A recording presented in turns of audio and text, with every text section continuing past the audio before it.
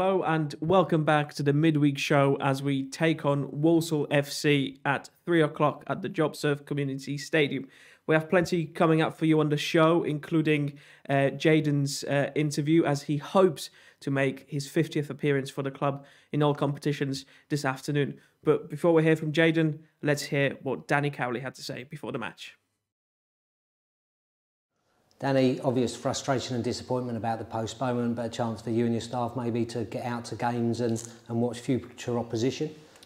Yeah, I think so, Dave. I think we were naturally disappointed and frustrated that the game was called off. For us, it's always to try to see the positive in it, in every situation, and control what we can control. And yeah, as soon as we knew that the game was off, the boys came in and they trained. And that's given us some extra preparation going into the Walsall game. It also allowed our staff to get out and watch future opposition. I think Nicky and I got out and watched Crawley and Notts County. All the staff were out watching games ultimately, which was good because obviously we have 11 games now in a 42-day period. So it's good for us to be aware of the opponent. And it's the game being called off was frustrating. It certainly wasn't for the want of trying. Everybody was out over the weekend and on Monday. I've worked at a number of clubs. Very rarely do you see the sporting director, head of commercial, stadium manager, yourself, the media guys, all the commercial department, the ticket office, head of academy, even the owner and his family, everybody on the pitch, everybody out trying to help. There's a huge will here. Unfortunately, the facts are that we've had the wettest February pretty much in history in this part of the world. Even on Tuesday when the game was called off, we had torrential rain for most of the day, and at the moment the pitch can't cope with it, and that's just where it is. And we're trying to do all we can to try to find solutions. And I think what's really important is that we all suck up the frustration and disappointment, and we ultimately use that to fuel us. Yeah, and you mentioned 11 games to go there. Is it important to not think of it as 11 games just for the players, just to concentrate on the next one, which is obviously Walsall on Saturday? What we just see is such an exciting period. We have 42 days, we have 11 games to change the course of our lives. And that's what it is, isn't it? Because ultimately, we know what's at stake, we know how important it is, and we're gonna embrace it and we're gonna attack it. And yeah, for us, I think that you versus yourself mentality, you can easily be weak and look at other results and worry about what's going on around you. But I think for us, and of course we're aware of the results. And Tuesday, some of the teams around us won. And you know what? For me, I woke up Wednesday thinking, oh, okay, the stakes have just got a bit higher, but so are the rewards. Because the reward of achieving what we want to this season will be an even better feeling when we do. So yeah, I think for us just to keep being the optimist, keep being positive, keep embracing the challenge in front of us, and it's a brilliant challenge. It's going to require everybody, everybody that has Colchester in their heart, everybody that loves the football club. We have to come together now. We have to stick together and we have to fight together. And I know that if we do that, and absolutely that starts with myself, Nicky, the staff and the players, we have to give you something to fight for. But to come together, and if we do that, then these 11 games, these 42 days, 7 of them are at home. And how good will it be for us to, in that really short period, to come together, to connect and to find a way. I mean, want that to start straight away against the Walsall side that have got plenty to fight for themselves at the other end of the table. Yeah, absolutely. Nicky and I watched them last week. Doncaster, they played at home. Walsall, they were a good team. I think a lot to respect. Playing a 5-3-2 formation, had a really good January. Their form since then, they're right at the top of the form guide. I think that they're a team that ask a lot of questions of you defensively. They can play forward quite quickly. They get lots of crosses in the box. They get good numbers in the box. They can also score from set pieces. and that they carry threat in that moment as well. But for us, I think we've had the full week on the training pitch. We've had a couple of extra days preparing for this game. I think it's very early in our development as a group, so every training session can be vital to us at the moment. While we keep trying to connect the players, develop the understanding, and develop the relationships within the team. So it's been a good week, but now we have to turn that good week into a performance on Saturday. And you know, we go back to last Saturday and we dominated the ball and dominated territory, but we didn't carry enough goal threat. So for us this week to look at ways for us to improve that, I think has been really important. And also defensively, you know, you look at our numbers statistically, we're right at the top of the division, but we now have to turn that into clean sheets as well. And for us to be ruthless at both ends of the pitch, I think is going to be vital in getting the outcomes that we all want. Yeah, and the Barrow game, you had Harry and Jayden back involved. Another week on the training ground will be good for them, you know, and making sure they're stronger than they were even before then. And at the other end, Zach Mitchell and Figra Kelleher aren't too far away either. No, yeah, we've got really good news in terms of the injury situation. I suppose the only negative is Manny, who picked up the injury against Barrow. So now he just recovered after an 8-week injury with the right knee and a medial ligament injury, and now he's done exactly the same on the left knee. So we're waiting on a specialist to decide what happens next.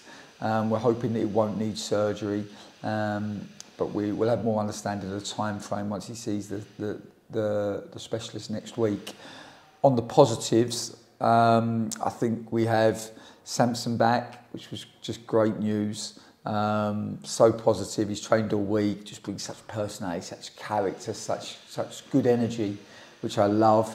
Kels and Zach are both now back fit and training, and hopefully we'll go into full training next week, which will give us lots more options, which is so important to the group with so many games coming thick and fast. Colin Wilkinson as well is back, and yeah, like you alluded to, the likes of Awara now played last Friday, did really well last Friday against Bristol City. He's had another week on the training ground. Febs, Harry Anderson have had more rhythm as well. So lots of positives on that front. And yeah, for us, always to be the optimist, always to see the best in the situation. It's great to hear from Danny, and you can head over to our website and our social media channels to see what lineup he selected for this afternoon's game. Now, we've played Walsall many times in the past, exactly 75 times, and there's been some pretty tense encounters. Now, let's go back all the way to 2015, when it was the highest scoring affair between the clubs to date.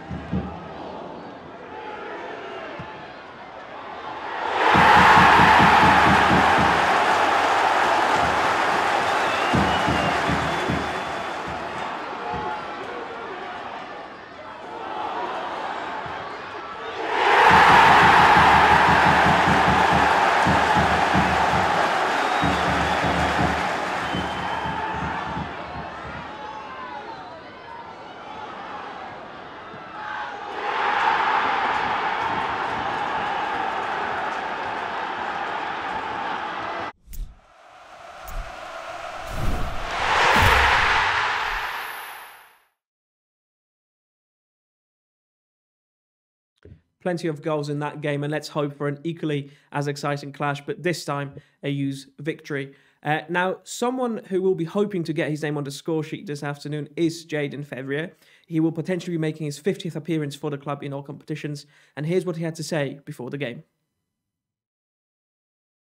Jayden, we spoke to Danny about the frustrations about missing the game on Tuesday through postponement. What's it like for a player when you do all that preparation and then the game gets called off? Yeah, obviously it feels like an opportunity missed, you know, a chance to win some points and climb up the table a little bit, get out of the position that we're in, but it's also an opportunity, you know, we're going to have games coming thick and fast so we can like pick up on momentum if we win a few and hopefully go on a run.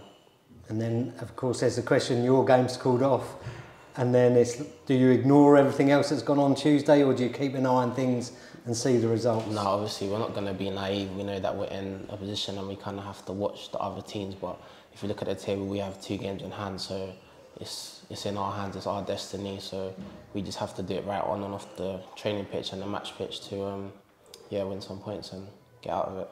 Yeah, and on a personal level, you must have been pleased. Short time out with injury, but you come back and you're involved at Barrow, and you made a good impression when you came on.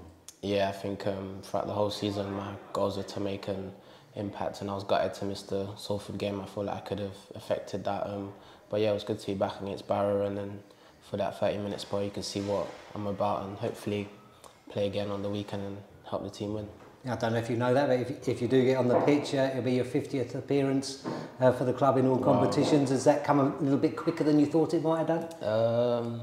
Yeah, I would say, you know, last year I only had about 11 or 12, and this season my goal is to establish myself as a starter, and I think I've done that. So yeah, I'm really proud to hopefully make my 50th appearance on Saturday, and yeah, it's a great achievement for me. Yeah, you're a young player, but you've been involved in and around the first team pretty much all season. You must have been pleased with that progress you've made alongside much more senior players than you. Yeah, I think it's good to learn from the players around me. You know, some of them have played in the Championship, in League One, they won promotion, so it's good to learn from their experiences and hopefully help my career and my future career.